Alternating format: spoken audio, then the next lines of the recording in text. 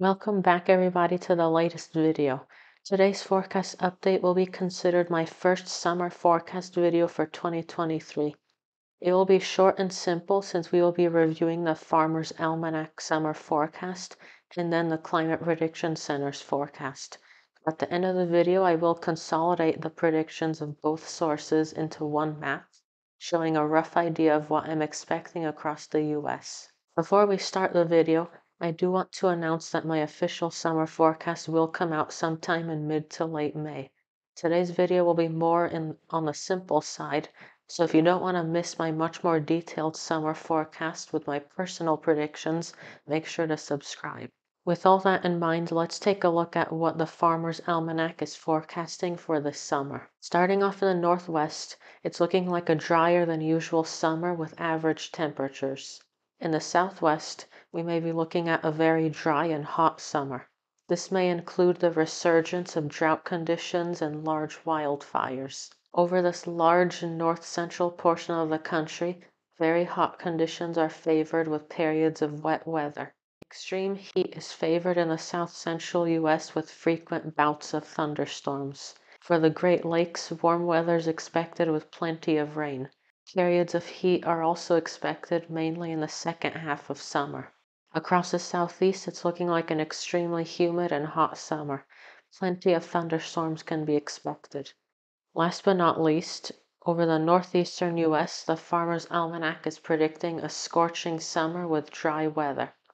The Climate Prediction Center's temperature outlook favors widespread above normal temperatures across the southern and eastern United States, as well as a portion of the Northwest. The greatest probability for above normal temperatures is apparent from Texas and New Mexico up the East Coast.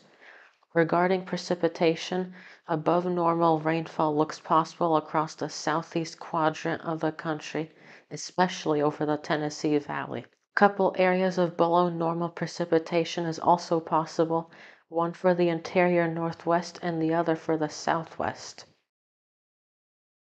With both of these sources in mind, this is my preliminary and unofficial forecast for the summer.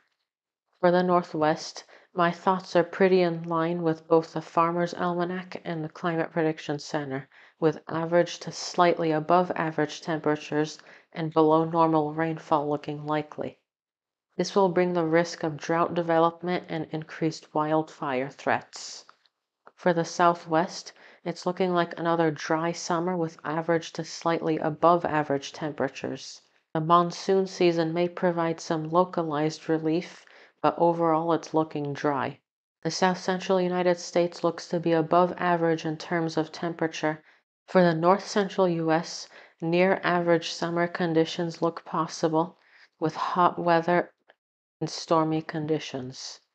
For the Great Lakes, hot summer temperatures may be slow to get going. Things will eventually heat up with increasing storms in the second half of summer.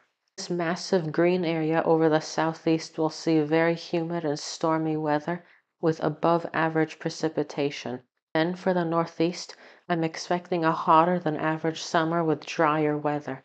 Thank you all for watching this video. Like I mentioned in the beginning, this is not my official forecast. If you do want to see my finalized predictions for the summer, don't forget to subscribe to this channel.